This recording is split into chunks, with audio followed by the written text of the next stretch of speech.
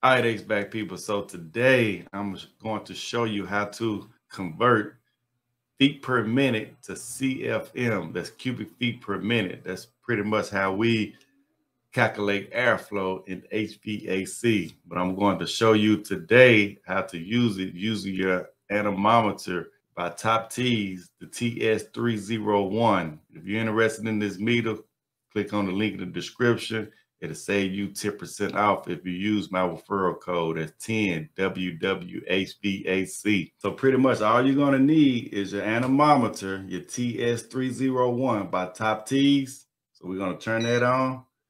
You're also gonna need a calculator and maybe a stopwatch. So on your units, go to feet per minute. They have several different units on here. Choose feet per minute. It'll be easier to convert this to CFM. And then we'll have our calculator. All right, so the first thing I gotta do is measure my grill. I have a 7 by 9. My grill size is 7 by 9. So now that I know my grill size, I'm gonna write that down.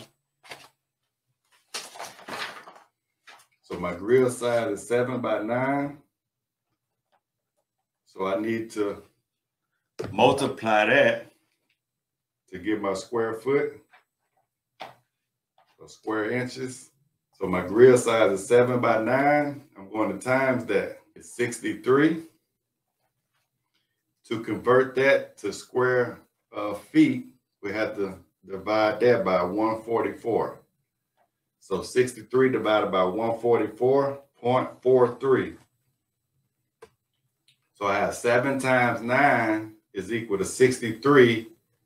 I have to divide that by 144 to get the square feet.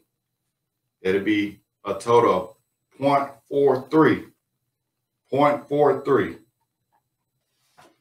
All right, so with this grill up here, obviously there are restrictions in this grill right here. So imagine this is a plastic grill right here. Just imagine if I melted all that plastic and cover one side of that grill up, it's gonna cover some of this grill up. Now you can look up the area factor or your K factor of the manufacturer of your grill.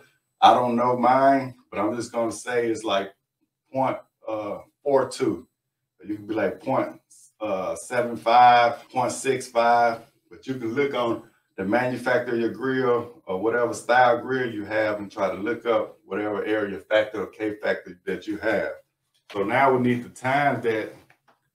I have 0.43, now but times that by 0.65. Multiply 0.43 times 0.65. I have 0.28. So 0.28. Since I have my 0.28, now I can use my anemometer TS301. All right, so now I take my anemometer and hit this min and max button 3 times. Hit it 3 times. Now we're giving my average. Hit it 3 times, it'll give me my average. Okay. So now the reason I said get a stopwatch, because you'll kind of have to, I like to go at least a minute 3 times to just try to find an average. So you want to go all across here several times. I say up to a minute, and just kind of keep looking at your anemometer to see if you can get the average. Like I say, we're not trying to get a perfect CFM reading, but we'll be close.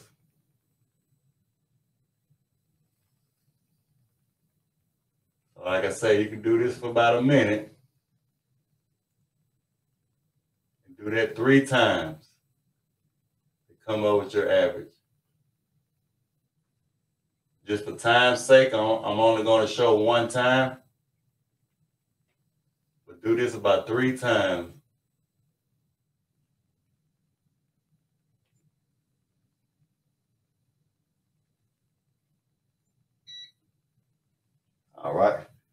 So I'm gonna hold mine right there. As you can see, I got 425. So that 425 is what I'm going to times to get my CFM. That's my conversion right there. So to get my CFM, I'm gonna take the velocity times the 0.28. And that'll give me my CFM. So I'm gonna go in my calculator, I'm gonna go 425 times 0.28 equals, that's 119. That's 119 CFM, 119 CFM. So I got 119 CFM coming out of that register right there.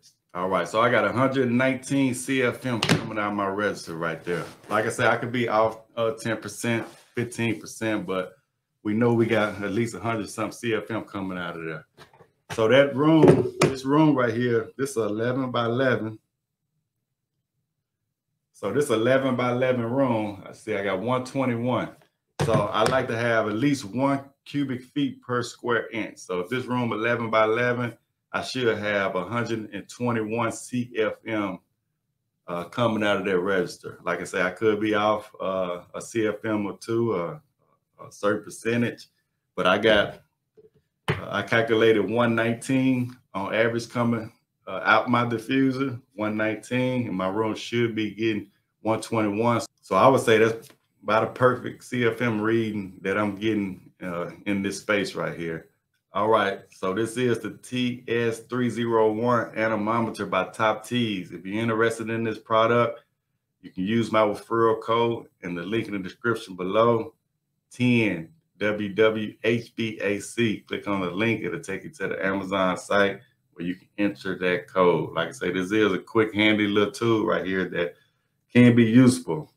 Just for air balance and things like that, remember to control the airflow, you will need dampers at your plenum up there to kind of like manipulate it and to control airflow. But you see the example of this room right here, I pretty much got a perfect CFM reading coming to this room right here. All right, though, but I hope that helps. As always, thanks for watching.